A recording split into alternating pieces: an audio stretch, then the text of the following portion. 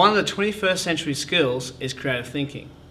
Creative thinking generally involves a student developing a new idea or piece of work from research that they have organised and analysed. A feature of OneNote is the ability to use Pages tab to plan, drafts and promote pages to a final copy. In the following example, I will demonstrate how easy it is to create pages and subpages, and then how to promote them and move them to a copy for distribution. To continue on from our previous example, where we examine the use of link notes, we will follow the process of writing a short story from draft to final copy. So what she's done here is set up 3 tabs. These tabs are called sections in OneNote, and in each section you can set up pages. So if we look at the first tab, the draft 1 section, we've got the student who's written a blank draft introduction but 3 different versions ready to go into the main introduction or to be promoted. A few chapters. So if we have a look at that, here's version 1, version 2 of the first introduction, and then she's written the chapters for the story. And in the final chapter, she's got 2 endings. One that she's written and then another one that she thought that she might change up if she wanted to change the story.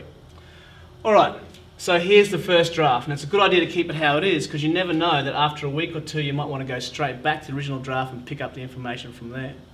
So what she can do is work with another draft because she's not ready for her final draft. Now to do that, if I just go back to the top page to make it a little bit easier for me, just right click here on the first draft and make a copy of the entire draft. Just like that. So a new section arrives called draft 1 as well.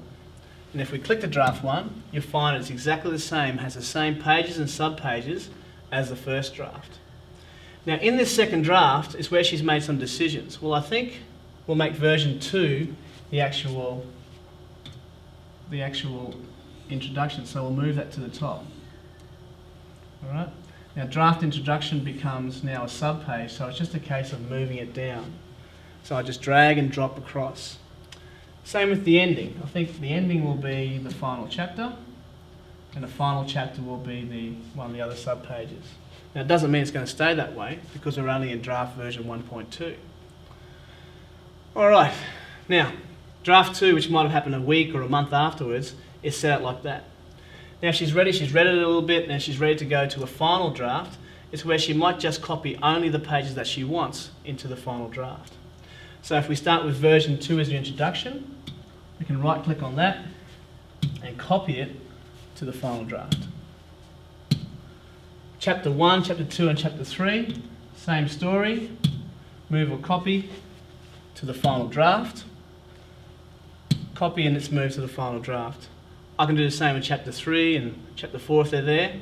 And also with the endings, now she's made a decision on the ending that it's not going to be that one, it's going to be the alternative ending.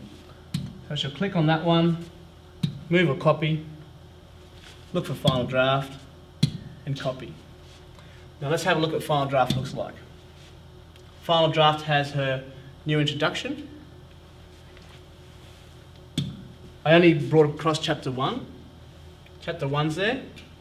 And let's have a look at that alternative ending. That's there as well. So at this stage, she might make that available for someone else to have a look at, an editor to have a look at, make some changes, add another chapter.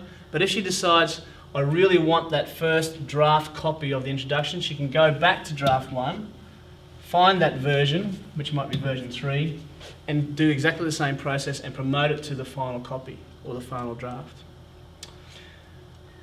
OneNote's a perfect tool for this sort of thing, where you can get your ideas on a draft, refine them somewhat, add some more research, refine them again, and keep track of all the movements that you make, because you might want to go back and grab the information that you had right in the first place. So OneNote really lends itself to creative thinking due to the fact that you can move from the beginning to the end and end up with a final product that's completely new.